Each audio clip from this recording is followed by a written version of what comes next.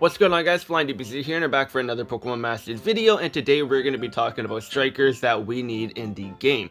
Because even though we did get quite a bit of sync pairs over the course of 3 months, there are still some categories or typings that definitely need the help.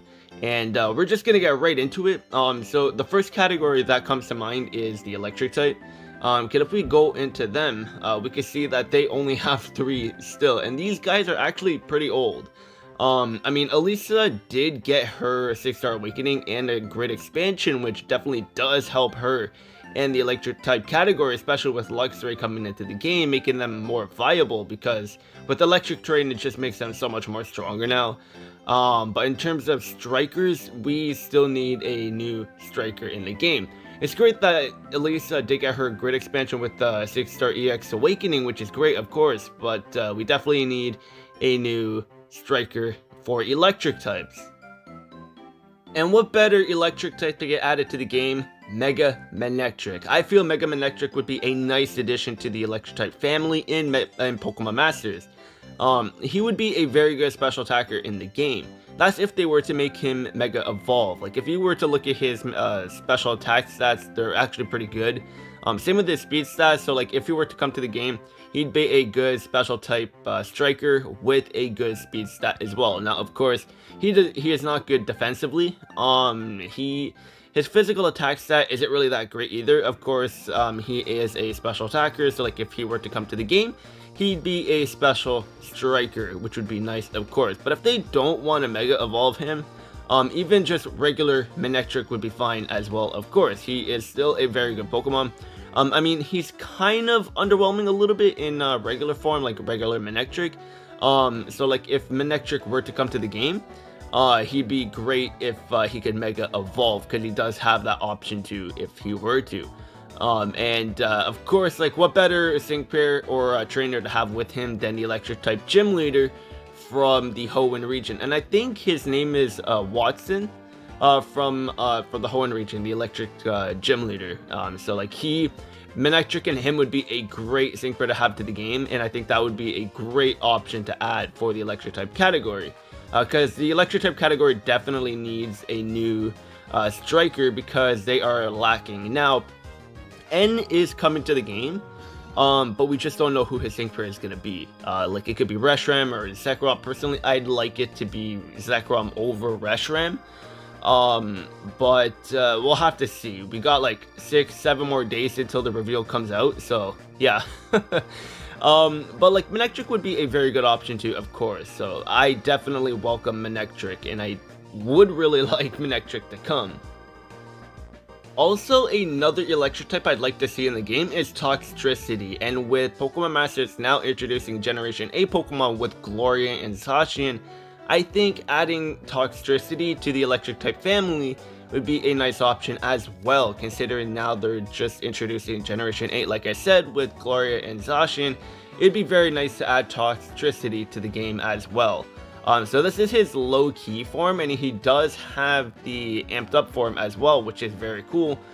Personally, I don't mind either or. They both look very nice. Now, his low-key form is the special attacker, it looks like, and the amped up form is I think the physical attacker. No, okay, they have the same stats, it looks like.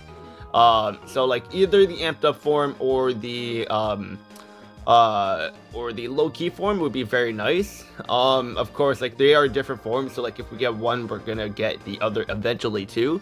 But Toxtricity, I'd really like to see in Pokemon Masters, as well as he is a nice electric type. He is part poison too.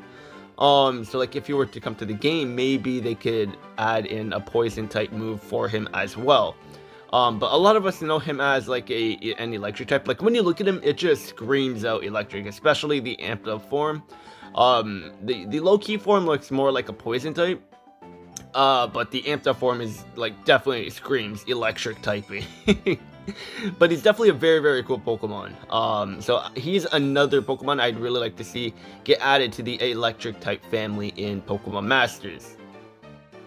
So now that we just finished up with the electric type category, the next category I want to talk about is dark type.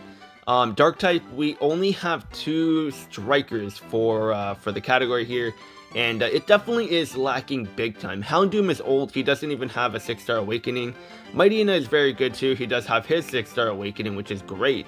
And Houndoom can kind of do both physical and special attacking moves, but when you're in Mega Evolution state, he only has special attacking moves, so like clearly he's going to be the special attacker striker for the Dark type category, while Mightyena is a physical type striker. So of course, like, you could, like, it's great that they did that so they don't kind of like overlap each other. Because like if you're going up against an event and they have high special defense, then of course you're going to use Mightyena so that you can do more damage with the physical type moves. So regardless, even though they're both like one is special, one is physical, we still need another option for the Dark type category just to sort of open up the option gate. Like they're both very good, of course. Houndoom Mega Evolves, so of course his damage is going to be a lot higher. And then Mightyena, he doesn't Mega Evolve, but he does have his 6-star awakening, and he does hit very hard as well. Even though Houndoom and Mightyena do hit very hard, and they are still relevant to this day, I'd like to see Hydreigon come to the game, because he is part Dark, Dragon and Dark type, so like if he were to come to the game, they could give him a Dragon type move. Or if they bring him into the game, he could also just be strictly Dragon, and but honestly, with Dark type being very low in members for the category for strikers, I think it would be very fitting for Hydreigon to be the next member to the Dark type category, since he is part Dark, and with his moveset, of course, like he's probably going to be like a special type of striker, because like if we look at his stats, his special attacking stat is definitely higher than his physical attacking stat, but like of course they could add in a physical attacking move for Hydreigon, so like for his special he could have Dark Pulse, which would obviously be very, very good, because then you could also flinch them, which is nice. And then for his physical attacking move, they could probably give him maybe Crunch or a Dragon type move, so like maybe Dragon Tail would be cool. So like that could definitely be an option, but like if they only want to make him a special type of striker, then of course like we could expect to see like Dragon Pulse or Dark Pulse, but like I want him to be a Dark type, because Dark type definitely needs more members for the category, so having him be a Dark type would probably give him Dark Pulse or Snarl. Maybe he's gonna even be a better version of Houndoom, so honestly if that happens, then obviously Houndoom is gonna be irrelevant, but honestly I'd like to see this guy with Dark Pulse, or if they don't want to make Hydreigon like a better version of Houndoom, then they can give him other stuff or just put him in the Dragon type category. But like I said, I'd prefer him to be a Dark type, just because we need more options for the Dark type category, and he definitely fits that role very, very good. Because like when you look at him, yeah, it does scream Dragon type as well. But when I first saw him in Pokemon, when I was playing the games, yeah, Dragon for sure, and then I knew that he was gonna be part Dark. Like, just, yeah. You can definitely see that big time. But his moveset, like, it could vary. It could definitely vary. But I could definitely see him having a Dark Pulse for sure. For a secondary move, if they want to give him like a dual typing, then he could probably have Dark Pulse. Or if they want to add in a physical type move, because his physical attacking damage isn't that bad either. It's still up there. So then maybe for Dragon type, they could give him a Dragon Tail. Just to add a little bit of a different move set, just so it doesn't like overlap with Houndoom, like I said. So for Dark type, he's gonna be the only one that I'd like to see so far, and it's definitely a very high possibility that he will come to the game eventually, because he is a pretty favorite Pokemon among the community of Pokemon. Like, he does look very, very cool. And now for the final category, we got the ground type. We got our lady over here, Cynthia, with Hapu. Hapu and her little horse over there, that little dark stallion, look at that. Oh man, this category is probably one of the worst. Like, look at the options. You only have Cynthia. You're not even gonna use, wait, is it? Yeah, Hapu. I don't know why I thought it was something else, so I'm glad I got the name right. But we got Hapu. And then Cynthia, and of course for the strikers, if you have Cynthia, you're obviously going to be running Cynthia over Hapu. Hapu isn't even that great either. Like, if we look at her moveset, she has high horsepower, which actually is a good damaging move, especially when you get her to 5 stars. The damage would definitely be a lot higher. And then she has Mud Slap, which lowers the accuracy. So if you don't have Cynthia and you have Hapu, of course, then I guess she can be a decent option if you have her at a higher rarity. Because at 3 stars, her physical attack is 257. But if you get her all the way up to 5 stars, then her physical attack is going to be a little bit over 300, which is going to be great, because then you're going to be doing good damage. Especially with high horsepower being like that high in damage, like that's pretty good actually. And then you have Mud Slap, which lowers the accuracy. And then to help with the accuracy move, like with these moves not being 100% accuracy, you have X accuracy up, and then you have Stand Strong, which increases her attack, and it raises her physical defense, which is good. So she's not like a bad option by any means, but like if you have Cynthia just blows Hapu out of the water. So but again, ground type is also one of those categories that has very limited options, and with Cynthia being a Pokefair, the chances of you having her if you just started the game are going to be very low. Now, you can have a chance of getting her because Steven and Cynthia's banner is up at the time of me recording this still. So you can have a chance of getting her, but still, even if you get her, the category is very limited, and yeah, we definitely need more options for sure. An option I thought of for the ground type category is Nidoking, and I think he would actually be a very interesting option just due to the fact that he has the ability Poison Point. And this would be very good because with very limited options for ground type, Nidoking would be very, very cool because of the Poison Point. So like every time you'd get hit with the physical type move, the enemy has a chance of getting poisoned if they were to hit you with a direct attack with the physical move. And I think that'll be very, very good, of course, too, depending on the situation. If the Pokemon can get poisoned, it's going to be a nice way to poison the enemy when you're going up against a physical attacker, which would be great.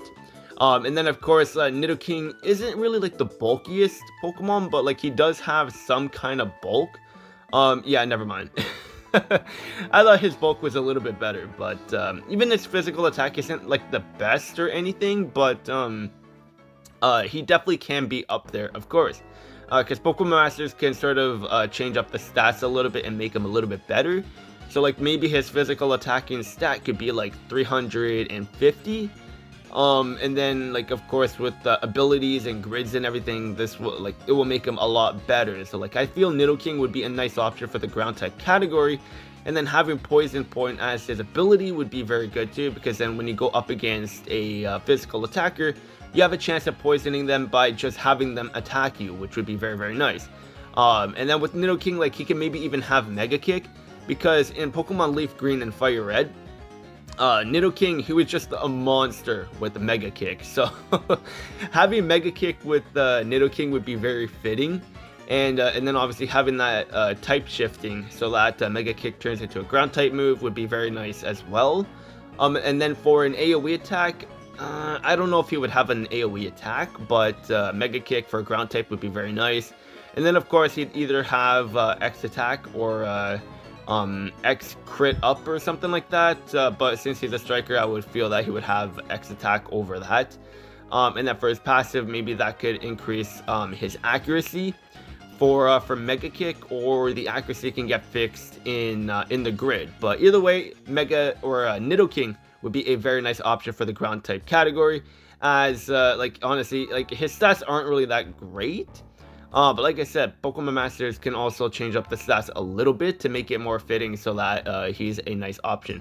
Now in terms of the trainer that could use him, I can't really think of a trainer right now, but I'm sure there is a trainer that would go with Nidoking. So like maybe another version of Blue or Leaf, or Red. I don't know. There are options for sure, but as of right now, I can't think of anyone, but I know Nidoking would be a very cool option to have for the ground type category. And for the final option, we have Swampert over here. And honestly, with Sceptile getting his grid expansion with Brendan, I feel having Swampert in the game would be very, very fitting as well. Now, they could do two things. They could make him a water type or a ground type. But I guess to sort of fit with Sceptile and the starters and everything, they'd probably make him a water type. But just for the ground type category, because we need more options, I would like to see Swampert be a ground type. Now, there are other options, of course, too, like Nidoking, like I just had before Swampert. But like Swampert and then having his Mega Evolution would be very nice. Like, look at Swampert. Like, this dude's a bulky boy. He is so cool. But having Swampert be a ground type would be very, very cool. And like Mega Evolution, we need more Mega Evolutions in the game. Okay, I mean, we already have quite a bit, but Swampert coming into the game with a Mega Evolution would be very nice, and then with him being a ground type, it would definitely help the ground type category big time. And then like when we look at his stats, we can see his physical attacking stat is obviously going to be good. But if he were to come into Pokemon Masters with a Mega Evolution, his physical attacking stat is going to go through the roof. That's a big increase, that's for sure. And then his bulkiness goes up a little bit too. Like when he Mega Evolves, you can just tell that his defense is going to go up a little bit too. Like there's no way his defense is going to drop by looking like that. There's no way. There's no way. But if Swampert were to come into the game, I'd like him to be ground type, of course, and then for his moveset, maybe he could have Hammer Arm, like as a fighting type move, and then for ground type, he could have Earthquake as an AoE. And then for his ability, he could have like Swift Swim, just like over here as his ability in the game. They could add in Swift Swim. So like when he's in rain, this guy gets much faster, so like he can get like a 50% increase to his speed, which would very much help that team for sure. So then you could land Earthquake quite often, and then Hammer Arm. So like if you were to use Hammer Arm when you're in the rain, that Hammer Arm lowering your speed is not going to matter at all. So I think that'll be a nice little combo there too. So that's my take on all this. Let me know what you guys think. That's going to be it for this. But let me know what you think of the options that I picked, or if you have different options, definitely let me know down in the comments below. But this is what I have. Sorry if the video is a little bit too long, but this is what I feel like for the categories that we have in the game right now. Obviously there's other categories that definitely need the help as well, but this is just the ones that I picked as of right now.